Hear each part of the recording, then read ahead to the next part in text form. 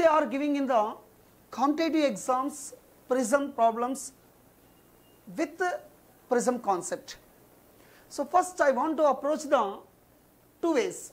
One is conceptual wise questions and numerical wise questions. I want to divide two parts. First I am attacking with conceptual nature of questions how it is. For example, mu equal to sine of a plus d by 2 by sine a by 2. Very tricky questions they can give you like this. If minimum deviation equal to angle of the prism, minimum deviation equal to angle of the prism, then refractive index of the prism is how much? For this, sir, how to approach the problem?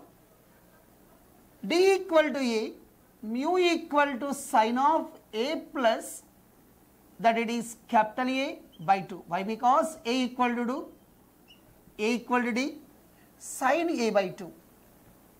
I think so. A plus A sine of 2A by 2 sine A by sine A by 2.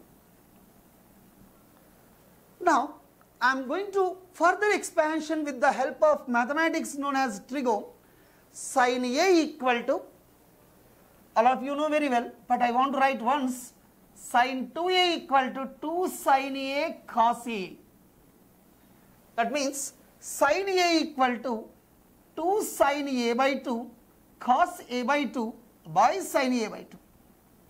Sine A by 2 gets cancelled. Mu equal to cos A by 2 into 2. Sometimes they ask us angle of the prism in terms of refractive index, like Eamcet exam.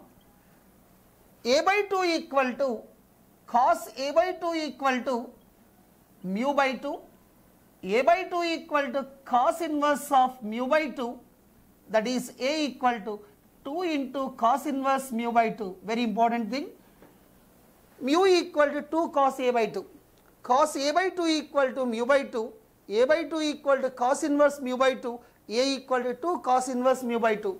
Some simple tricky question based on this prism concept. Mu equal to, once again, angle of the prism equal to angle of deviation, then refractive index of the prism. I can stop this up to this point. And sometimes we can use this as a tricky question. Look at here please. For example, if they don't specify anything with me, they can give equilateral prism. Already I said with you, equilateral prism means what? Cos theta is A by 2, okay? Equilateral prism, for example, numerical approach like this, triangle, equilateral triangle. All of you know angle of the prism is what? 60 degrees. Then this can be used as a shortcut for Eamcet purpose. Mu equal to 2 into cos 60 by 2, that is 2 into cos 30. Cos 30 is what, sir? Root 3 by 2. So 2 into root 3.